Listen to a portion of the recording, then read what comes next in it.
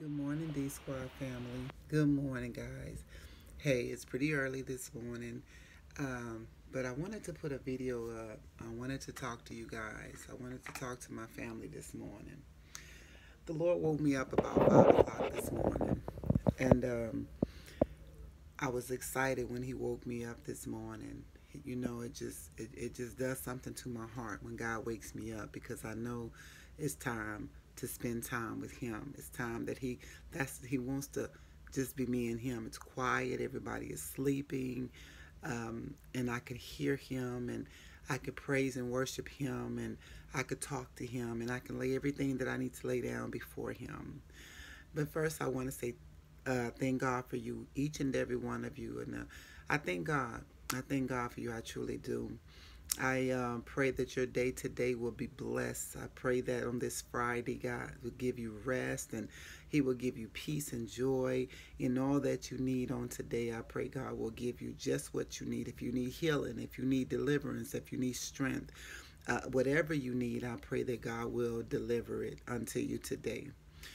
So the reason I decided to go ahead and make this video is that I want to speak to somebody that's gonna watch this video that needs to really hear this. And I want you to know first and foremost that God loves you. He loves you so much. He loves you unconditionally. He loves you with the everlasting love. He loves you with the love that no one can take that love away from you. Even right where you are right now, God loves you, and you need to know that. You know, as I was sitting and just meditating and just praying and talking to God, you know, the Holy Spirit was just dropping things in my spirit. And there are a lot of people that are living in this world right now, believers and non believers, who feel that they have to be a certain way in order for Jesus to love them. And that's not true. For a long time, I used to think that, you know, the way that I saw how people, you know, react in praise and worship and talking and dressing and their way of being a Christian, I thought was that's how you're supposed to do it. But you know, I learned that we're not all the same. We're all different. And God does different things in each and every one of us. I may be where I am today with God, and you may be still growing in God, or you may be past me in knowing and knowledgeable in the things of God. But that's okay because each one of us, He will teach us. God will train us. He will raise us up.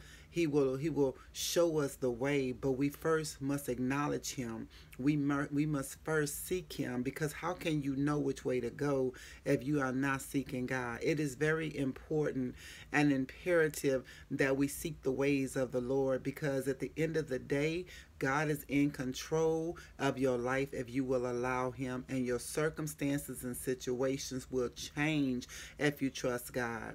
You know, at our women's breakfast, my topic is the process, and which is going to be amazing. You guys know I'll be posting that, but we just have to know that God is able to do great things. He's able to move mountains, and He's able to solve problems. He's able to heal diseases and sick. He's able to do everything, but we have to trust Him. But I want you to know that you don't have to be like the next person. You don't have to think that, you know, I have to shout this way, or I have to praise this way, or I have to walk this way in order for God to accept you. No, God accepts you as you are. Give Him your true self, because God don't want no phony. He knows. I mean, you can't fool God. You know, there's a scripture in the Bible that says that they praise me with their lips, God says, but their hearts are far from me. And you don't want to be one that's praising God with your lips and your heart is far from God. God knows. He knows your praise if it's not real. He knows. And the Word of God says we must worship God in spirit and in truth. How do you do that? You have to first be born so that the Spirit can come and live inside of you. Accept Jesus Christ as your Lord and Savior, and the Spirit will come and dwell in you. And then it says worship Him in spirit and truth. The truth is the Word of God. It's the Bible, guys. We got to Pick up the Bible. You got to read the Bible. You know, spend some time with God. We spend so much time watching TV. We spend so much time doing all other kinds of entertainment to entertain ourselves. But we need to take that time and turn that time around and give God that time, because we're wasting time. Amen. We're wasting time, and um, we don't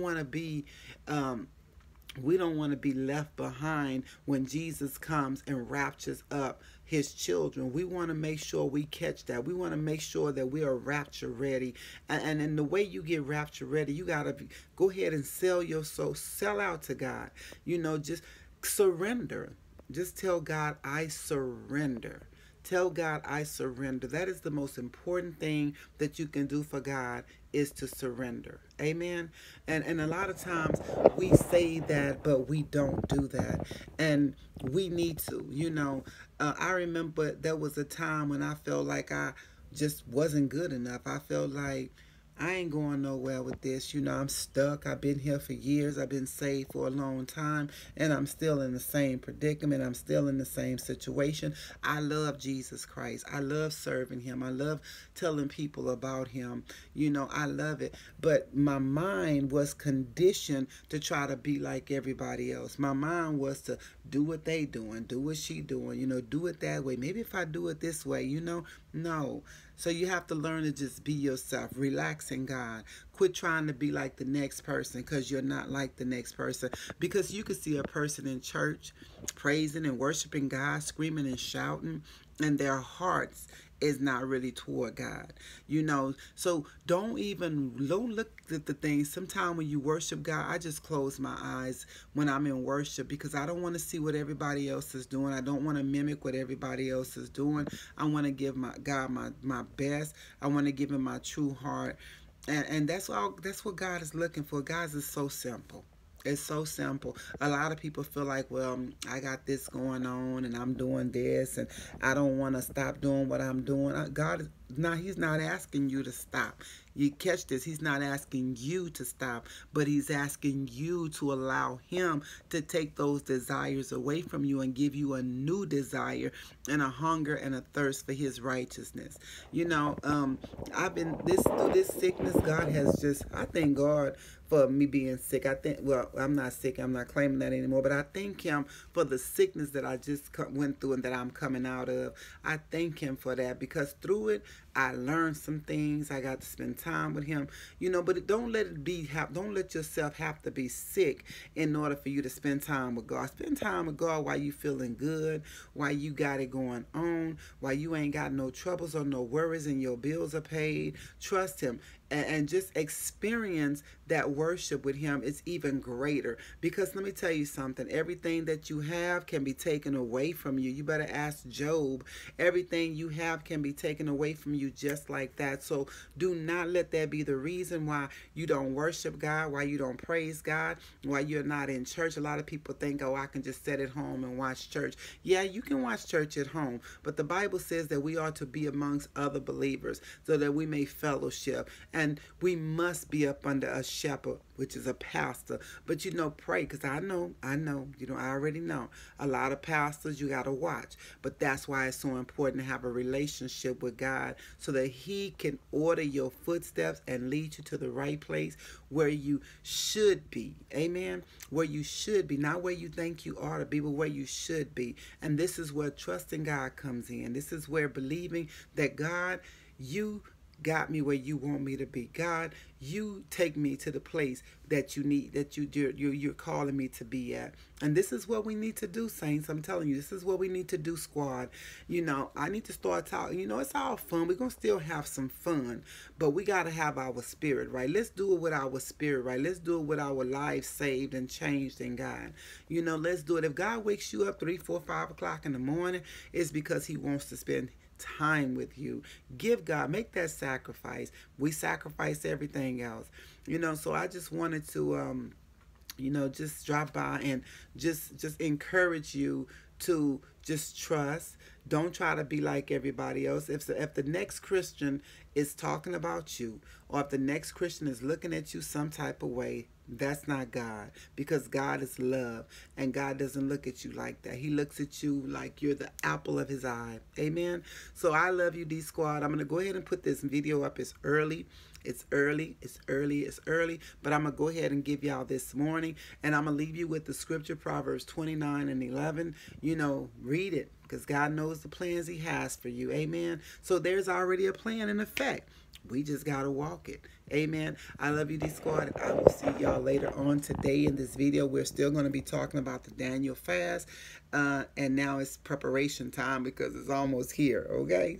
So anyway, I love you guys. So I'm going to go ahead and wind it up. I say now wind it up. Here's your kiss, D Squad family.